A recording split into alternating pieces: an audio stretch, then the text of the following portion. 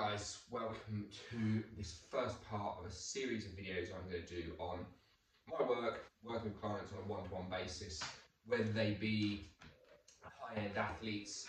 I've previously worked for 4.5 seasons for Ipswich Town Football Club first team. I work with professional boxers such as Fabian Wardley, but I also work with complete opposite ends of the spectrums. So I work with quite a few people in their 70s, 80s and 90s who have pain, who have pins and needles, who have issues sleeping, and we work through their histories and we help them to move, breathe and live, hopefully, slightly happier, healthier lives. So as I say, this one was just an introduction really. What do? I have a history of being a nurse. I have nearly 15 years experience as a registered nurse in coronary care, that's hearts, excuse my dogs, and all the way through to accident emergency. So minor injuries work is my favourite, but yeah, we kind of go through everything really. So through there, it's kind of come into being a yoga teacher, and I went and practiced and studied in where did I go? In India for 6 months, and I travelled around most of the West Coast, exploring different teachers, practices, styles. And then I came home and I did that for a few years, and I realised that whilst everyone thinks that yoga is the cure for everything, it's not. It's definitely a reasonable starting place, but it lacks a fairly solid understanding of human anatomy. So then I ended up going through all sorts of things, and I discovered Gary Ward. There's 2 branches at this point, so I kind of discovered Gary Ward's work, and prior to that I was also very much into the breath work, which I'll come on to in a second. But Gary Ward's work with anatomy in motion gave me a completely mind-blowing understanding of how the human body should and can work very quickly if we give it a chance.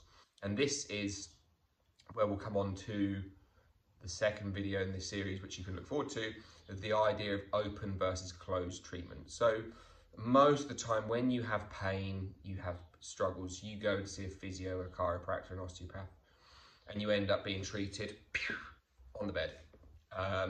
Whereas that's not what I do at all. I do very, very, very, very little hands-on work, more just a little bit of poking and stretching and kind of giving you blocking and just stopping parts of you moving more. But anyway, so that's where I've come to, and along with that I've then progressed to working with Helen Hall, who is a Helen Hall. She's a running coach and a movement, I'm sure she would hate the word movement specialist, but she is bloody brilliant. Between her and Gary and Chris, who is one of those in with those 3, mind blowing. So anyway, and so between between Helen and Gary's work, they highly influence the way I work with people, looking at everything from developmental patternings of movements that we should have as a child, as a infant, and they should get integrated, and for one reason or another maybe we don't. I, for instance, skipped crawling.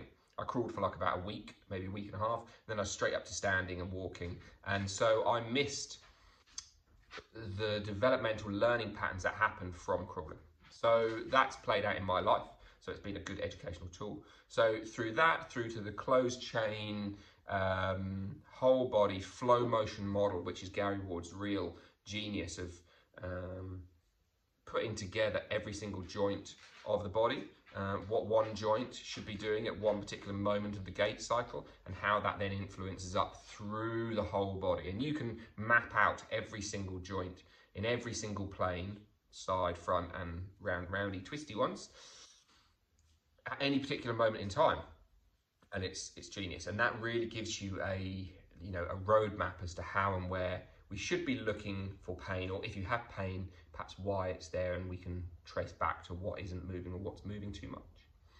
So on top of that then, as I said, then there's the breathing side. Yoga hugely influenced my breathing practice, but again, a very severe lack of understanding of science led me to explore more of what and why things happen. So yoga says whatever, but it's very mystical, it's very esoteric, which has its place and is brilliant for a spiritual slash kind of journey into yourself. But if you actually want to understand the science behind it, yoga's not the greatest. So I then just started exploring.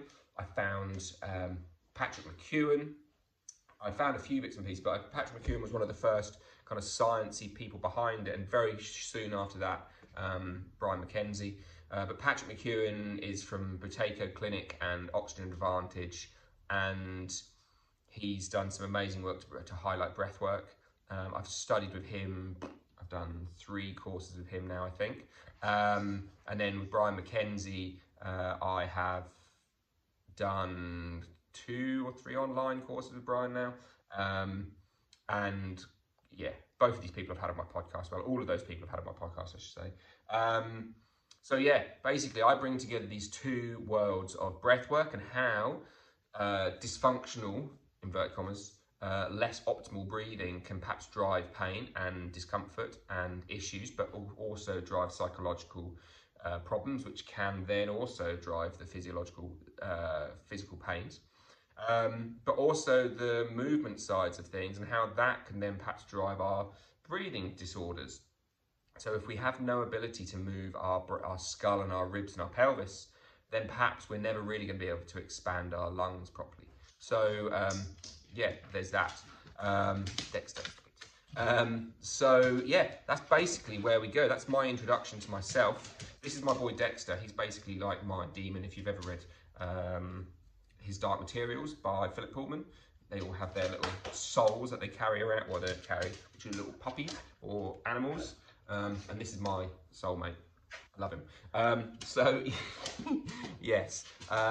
Thanks for checking it out. I hope this maybe introduces you a little bit towards me. Look out for some more videos. There's going to be some on what's different about my work compared to going to see a physio, why I am able to work, say, online and in person with people. So if you aren't in Ipswich or Suffolk, then you can always still contact me, as I work with many people I've worked with people in Australia, Scotland, Wales, all over the country, Cornwall, Spain as well, I think. Spain or Portugal, can't remember which one. So yes, I work with people all over the world. So there's no reason that we can't work together to help you move and breathe and live a happy, healthier life. So thanks, guys. Please do like and share this, subscribe to the channel, keep an eye out, watch out for some more videos, because we will be introducing some other bits and pieces as to what I do and how I do and why I do very soon. So have a great day all, and I hope you've got some sunshine where you are. We'll see you all very soon. Cheers, guys.